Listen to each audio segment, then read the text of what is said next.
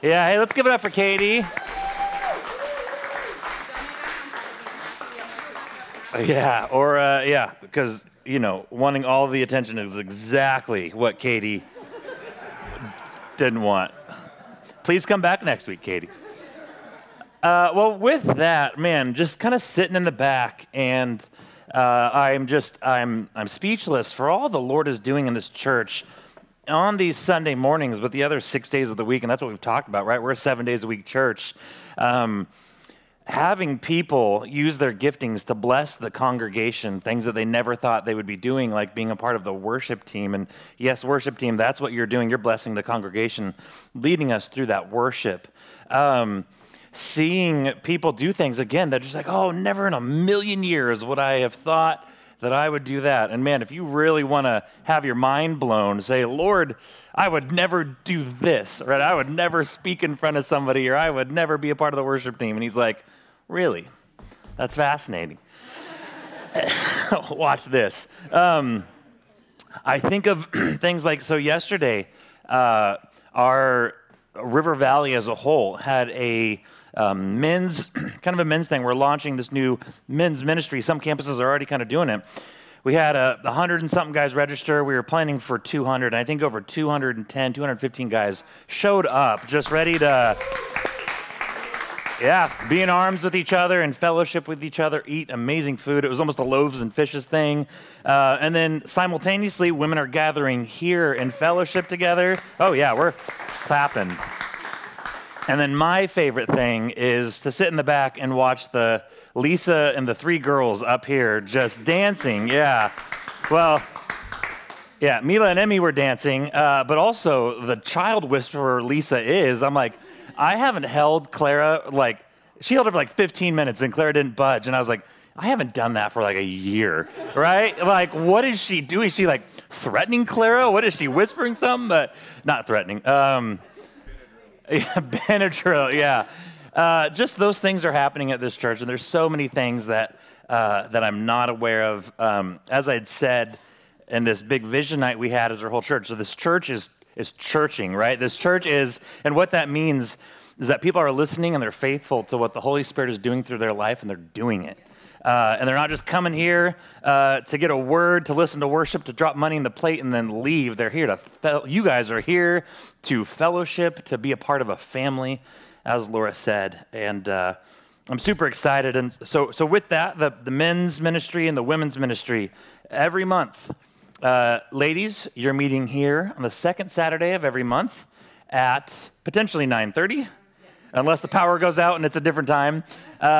Men, we're going to be here on the third Saturday of every month at 9, because we like to be different. And then the last Sunday of every month is just a family potluck, as we're all aware of. So those are some announcements I had. But now we are, I would say let's clap again, but we're done clapping. We're out of chapter 7, right, which has been a really cool thing. But we're into chapter 8. And I have a little story that I came upon about somebody named Ralph, just to make sure. We got no Ralphs in the... All right, because Ralph's the antagonist in this story, and so I didn't want to upset anybody. No. So Ralph grabs a guitar and a microphone 20 minutes ago, and he would just not let them go. At first, everyone at the party was polite enough, maybe just a little too polite. And if you're starting to relate with Ralph, and it's okay. We're here for everybody. But now patience was wearing thin. They're sitting there saying, go tell him. No, you tell him. No, I can't tell him. You tell him. What am I supposed to say, Ralph? You're making a fool of yourself? He thinks he's really good. So everyone kept silent as Ralph continued to play and sing. Horrifying sounds came from his mouth. I am the Ralph in this situation, but I learned discernment early on that musical gifting was not my strong suit or suit at all. So he said he could not get a single tune right. None of his chords fit. It was all everyone could do to not laugh him out of the room. But Ralph goes on, so full of himself, so confident of his musical talent that he thought he was the life of the party.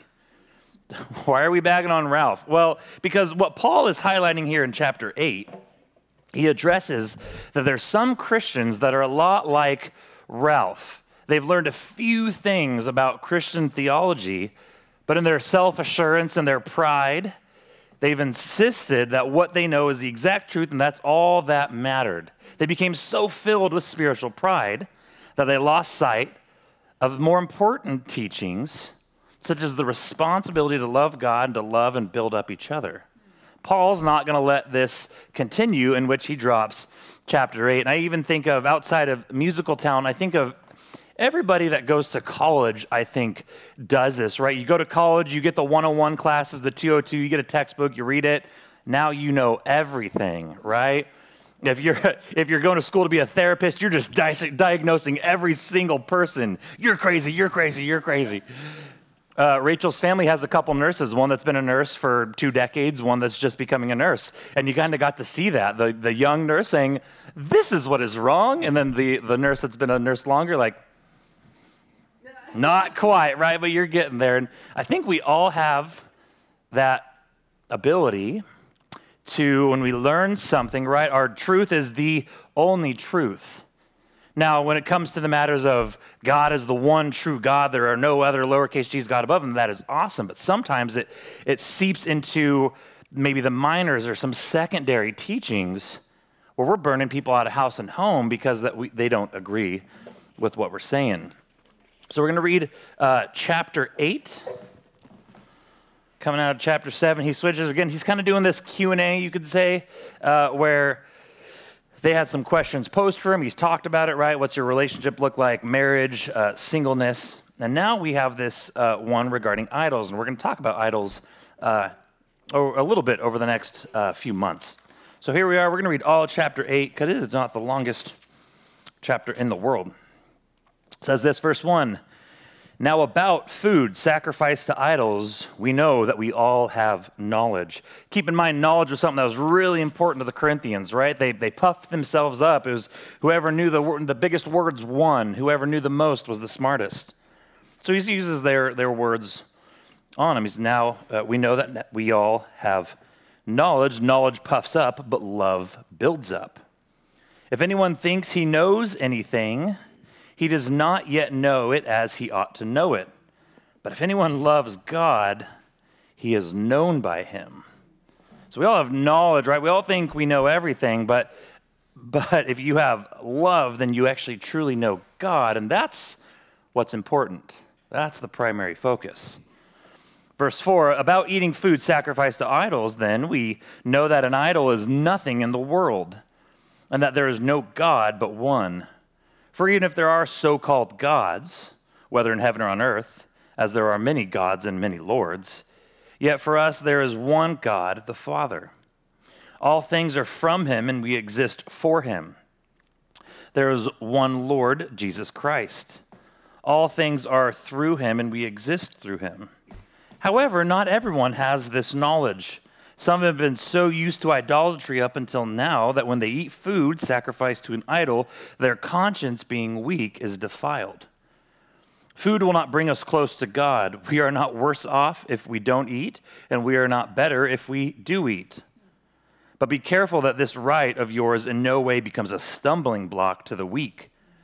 For if someone sees you, the one who has knowledge, dining in an idol's temple, won't his weak conscience be encouraged to eat food offered to idols? So a weak person, the brother or sister whom Christ died, is ruined by your knowledge. Now, when you sin like this against brothers and sisters and wound their weak conscience, you are sinning against Christ. Therefore, if food causes my brother or sister to fall, I will never eat meat again, so that I won't cause my brother or sister to fall. So he's saying some pretty interesting things here. And I like how he compares that knowledge to that love. Again, as we as Christians, we all have knowledge. And so a little context. As you guys know, I like to go context and then basically 2 responses. Our responses to idols and our responses to each other. So first, this context, we see this idea of eating the food kind of associated with idols throughout the Old Testament. I think in Numbers 25, it says, while Israel was staying in the acacia grove, the people began to prostitute themselves with the women of Moab. Women invited them to sacrifices for their gods, and then people ate and bowed down in worship to their gods. So you would worship gods, you would sacrifice food, and then that food would kind of get divvied up. It'd get divvied up to the priests, it would get divvied up to other households, and then the markets. So God followers, right, Christians, they'd be constantly tempted with this meat, which to them was forbidden.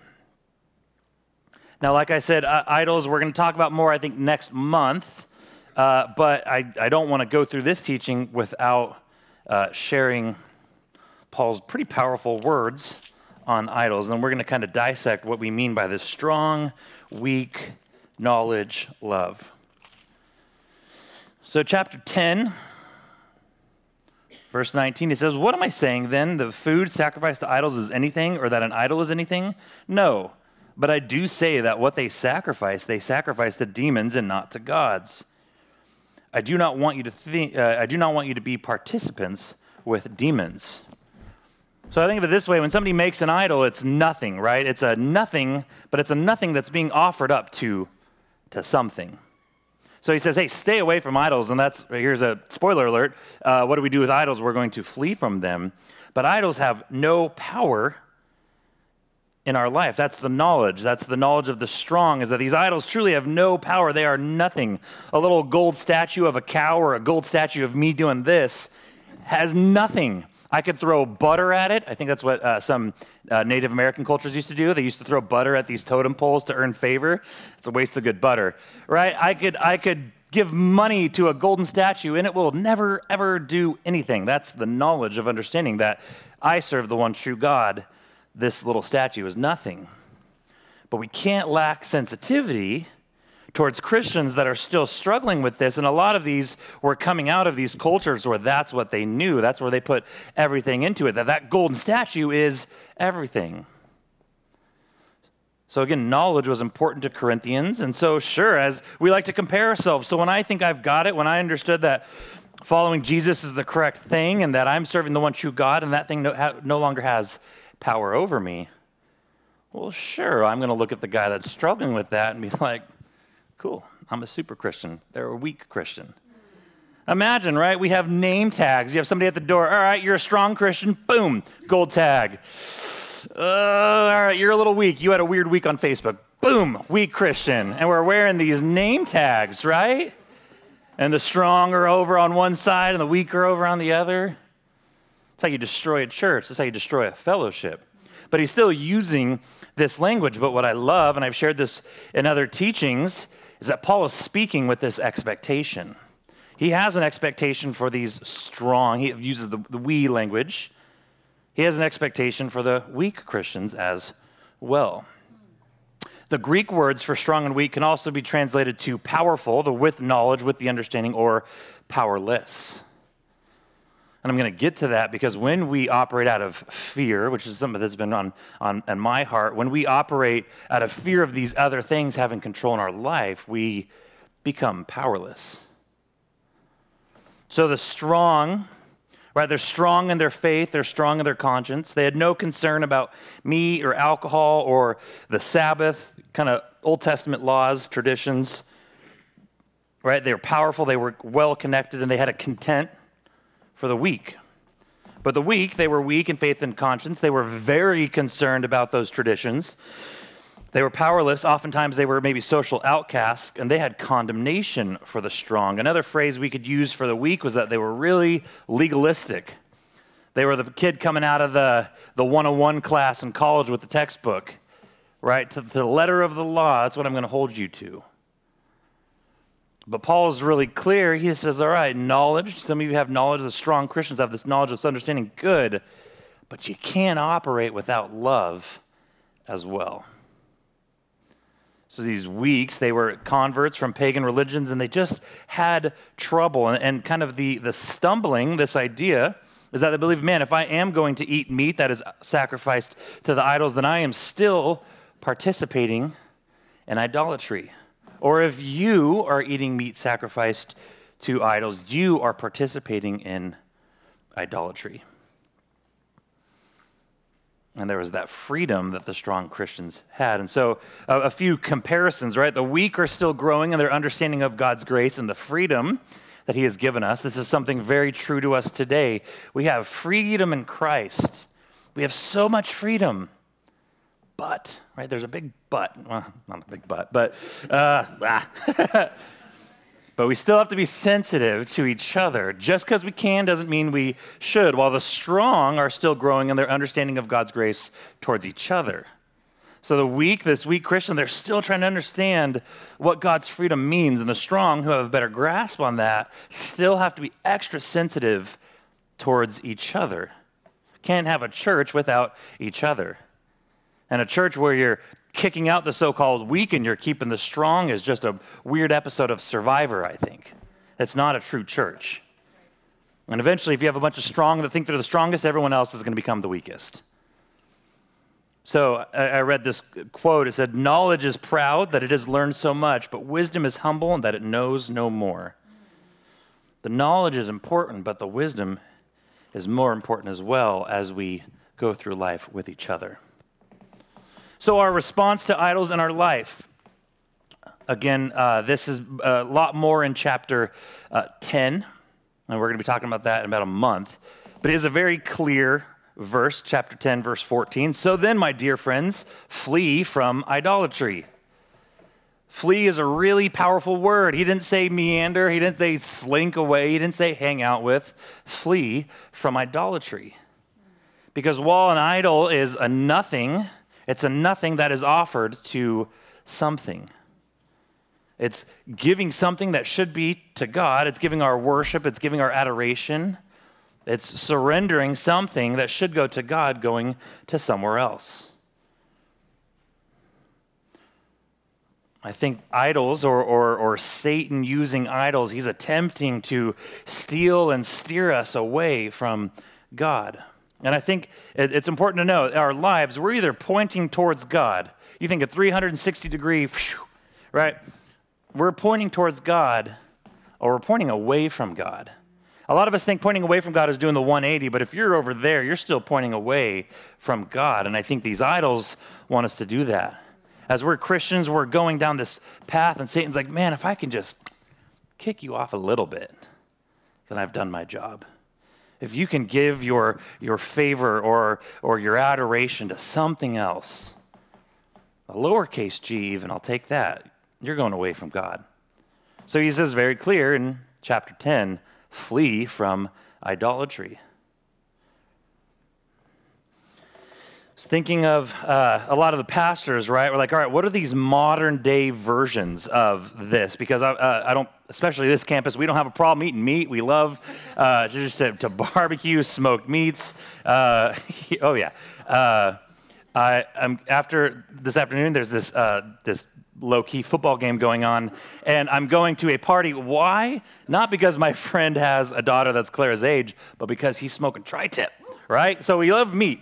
Not to digress, which I just did, but what does this mean? What are these things, essentially, that with a strong Christian, so to speak, might have the knowledge and say, all right, this has no power, yet another believer is still working through it. Our senior pastor, Mark Goins, he's been in ministry just about as long as I've been alive, so he has seen it, right? He's been at River Valley when it was a pretty strong Baptist church 25 years ago, I think. But he's been through the ranks of church, and he was talking about these things that used to cause division in the church, right? They used to cause people to stumble for their own personal convictions, where you might say, hey, they were legalistic. Playing pool and cards would not have been allowed. Playing pool, right? I just, not allowed. Interracial marriage, that was something historically that was a problem. Dancing, right? Dancing. I don't know whether just in general, there used to be this saying that was, checking kids. It was, don't have sex because it leads to dancing, right? It was kind of that idea of like, that is taboo, that is of the devil. Moderate use of alcohol, women's fashion, even something that might hit a little closer to home, but how and to what we worship or celebrate holidays. And there's that idea that there's a trail that can take you to a really dark place, but if you have the knowledge and don't let it have that power over you, you get to operate in that freedom. There's some stories out there. There's some TV, I think of Harry Potter, where there's believers that can read that because they understand that this has no influence on me, but there's other believers that have convictions that say, this is, maybe this is more sensitive to me. I'm not going to touch it. And I think what we do as a body where we can go wrong is where the two parties, they create factions and they shove their knowledge, their understanding down each other's throat. Where instead you operate with love and you listen, and who knows, you might actually take something from the other. You might decide, I'm not going to touch that either. Or, hey, I have this freedom. Again, he says, knowledge is good, but man, that's not where we stop. Because if you just have knowledge, it's incomplete. But if you truly know God, that's where you'll be complete. That's where you feel the love. So, to the strong, freedom in Christ allows participation as long as we celebrate whatever we're doing in our freedom of Christ and not over our freedom of Christ. When those things become an idol over Christ, right, we have that freedom as long as we do it in our freedom of Christ, not over it. But for others that are still working through it, we have to be loving. And to the weak, we can't let fear have that power over us, because fear is incredibly restricting in our lives. I didn't realize it, but I've been in a real big, kind of the last 10 years, I think I've pulled back a lot of layers in my life, and I didn't realize how controlled by fear I was. Now, I was a rule follower, and I had a friend that was not a rule follower, and I think the fact that we were so different, it really just ramped him up to get me to not be a rule follower. But I remember, and there might be a purpose to this, I don't know, we'll find out. So I was like 17, I think I was turning 18 in like a month. And he's like, come on, man, smoke a cigar, right? Because that's what we were cool, smoking cigars and drinking Pepsi. That's all he wanted to do, right? And I was like, no, I am not 18. And I just remember that was the hill I was dying on. We're on our driveway. He wants me to smoke this cigar, and I wouldn't. But because my resolve was pretty small, right, I eventually did. And I went, poof, and I coughed because I didn't know what I was doing, and I threw it out of anger. I had such a visceral response to something that was, in fact, so minute, right? And I was a rule follower, but nothing was going to die if I participated in that or I didn't. It was just a matter of I was so afraid of what breaking that specific rule, where no one would have known about it. I would have gone to the police station, I broke a rule. And they're like, you're wasting our time, right? I wouldn't have done that. But in a bigger scope, right, if we operate out of this fear, I'm totally forgetting about the grace that God brings us because I'm so controlled by the fear of the what if. And God's sitting there, what if? I had a grace that was so freeing of this fear that you were wrapped up in. What if you believed that? I'm not saying we can go break rules and cash in our forgiveness card, but again, it's understanding the bigger picture. So our response to idols is flee. And again, if idol worship is something like, man, I really want us to hit on this harder, we are absolutely going to. But we got to flee from idol worship because it's offering nothing to something, and we can't let that go over our worship of Christ. But I want to spend the last few minutes of Paul's words in chapter 8 about our response to each other, our response to the fellowship. And I was reading, and there was this question, are you, to the fellow believer, are you a stumbling block or are you a rock? Are you a stumbling block or are you something that somebody can lean on? Are you someone that somebody can lean on? And you think of a stumbling block, that word specifically that's used is a stone and a pathway. It's an obstacle. It's something that trips one up and makes progress difficult. The commentary says the actions of the strong must never be such as to offer a hindrance to the progress of the weak. Now you hear stumbling back, oh man, I never want to. But then you take those words and you ask yourself, think of maybe a new believer or someone who's not yet a believer. And I said, man, when it comes to their journey of truly knowing who God is, am I somebody that they can go to for support? Can I build them up? Or am I literally something that trips them up and makes their progress difficult? right? When I go up to the Lord, when I die, I don't want to be like, man, people would have came to me a lot quicker if you just closed your mouth and got out of the way.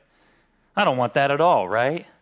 I don't want to make someone's progress difficult to the Lord. So I have a few a few verses. It happens. I'm growing because normally I'd be like, no, let it play. What's sing? It's a message from the Lord. Yeah. They're talking about the game or what? No. So a few verses for you, right? And our response to each other. Galatians 5:13 says, "For you've been called to live in freedom, my brothers and sisters. But don't use your freedom to satisfy your sinful nature. Instead, use your freedom to serve one another in love." There, it's clear. And the phrase that's been in my head when I think of a strong Christian using their knowledge to belittle somebody weaker in the faith, or as it says, to satisfy my sinful nature, it's like that na-na-na-na boo-boo, right? Like what he's saying specifically with the meat is like, hey, if John has chosen, he can't quite participate in meat sacrificed to idols, what I don't do is take my steak and be like, oh yeah, right? Na-na-na-na boo-boo, this is really good. Do you want some? No, I made two. One for you, but you can't have it. Now I get both of them. That's what we don't do, right? But man, isn't that our personal sinful nature? Because we just love being able to be compared to somebody and coming out shinier. He's saying, just don't do that. Very clear. Use your freedom for other people to serve them in love. It is by what that people will know that we are Jesus' disciples. Not my ability to consume meat, not my ability to be smart, but my love for other people. To come along somebody and say, all right, I'm going to humble myself. My knowledge is not important here, but love is. I think of Jesus himself, where it says God humbled himself, became a man through Jesus. Didn't stop there, but he actually then died for us. And we're to follow suit, to serve one another in love. Romans 15, and we're going to kind of use this to, the title of my notes, which I have not referenced once, is this idea of being a strong church. And it kind of comes from this section in Romans 15, and that's what I want us to continue to be, is a strong church. Not that we're just puffed up with our knowledge, but we're actually serving one another in love. And I think of Romans 15, verse 4 through 6. "For whatever was written in the past was written for our instruction, so that we may have hope through endurance and through the encouragement from the Scriptures. Now may the God who gives endurance and encouragement grant you to live in harmony with one another according to Christ Jesus." So there's a few things that I want us, as this idea of a strong church. 3 to 5, I have words on mine. I don't know how many of them are going to come out in what order. But if I think of us being a strong church, we're going to do a few things. One, we're going to build each other up. There's no particular order, but 3 things I want to see. And that's happening through encouragement and support. We're going to build each other up. I think the really cool thing about these men's and women's ministries that are happening, and I think so many things are going to blossom up, is because we see each other, right? We're chatting with each other on a Sunday. We'll talk over a cup of coffee. But man, you think of when the good conversation happens, it happens when it's more one-on-one, or there's 3 or 4 of you. I think of Shane came over one time to help me with tiles in my shower, and we had talked a little bit in the lobby. But man, we had that time, about an hour or two. Heard his testimony, heard his story. He heard some things from me. We got to talk. We got to know each other more in depth. And what I like about these smaller groups, what I love about life groups, what I love is about more than just a hi and bye, but exchanging numbers and going to get lunch together, is because then you get to hear where we are struggling. Man, I just thought you were so well put together. You come in here, you're all smiling all the time, but you're a wreck just like me. All right, right? We all need to know that we're all just wrecks like each other. But we can be rocks for each other as well, and we can encourage and we can support. What I love about encouraging is building up. It doesn't mean flatter, right? It doesn't mean looking at you and saying, hey, you're a mess, but let's not pretend you're a mess. But it's actually like building each other up, creating supports, helping you go from, all right, I am a mess. How do I become an unmess, so to speak? So to be a strong church, we're encouraging and we're supporting, we're fortifying each other. Build each other up. As Romans 15 says, though, this is of utmost importance. We study the Word. We study the Word here. We study the Word on our own through our Bible plan. We study the Word in groups. We are students of the Word of God because it is the Word of God. It is here for our instruction. It is here to give us hope and endurance. So we study the Word. We will always be students of the Word here in our church, in our life groups, in our fellowship, in our daily lives. We are students of the Word. And lastly, and the team can kind of make their way back up, but a strong church is going to constantly show and have hope for the future. I think hope is a really important thing in our life right now. As you turn on the news in the morning, you have a reason to be, a temptation to be afraid. There's potential for fear. Some of you are going to go and you're going to watch this unimportant football game and eat good food, and there's going to be commercials, and you're just going to grieve because they're pushing some sort of agenda. A lot of things in this world that just kind of want to take us down. But we as a church, as we show Jesus to each other, as we study Jesus together, as we get to know Jesus in our own personal lives, we have to continue to have this hope for the future. For our hope with our future, for Jesus, the hope for the future of this church.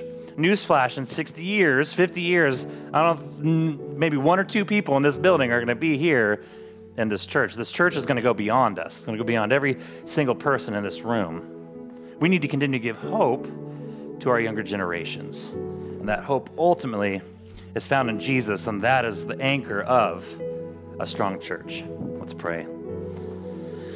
Lord, it's you and only you that our hope is found.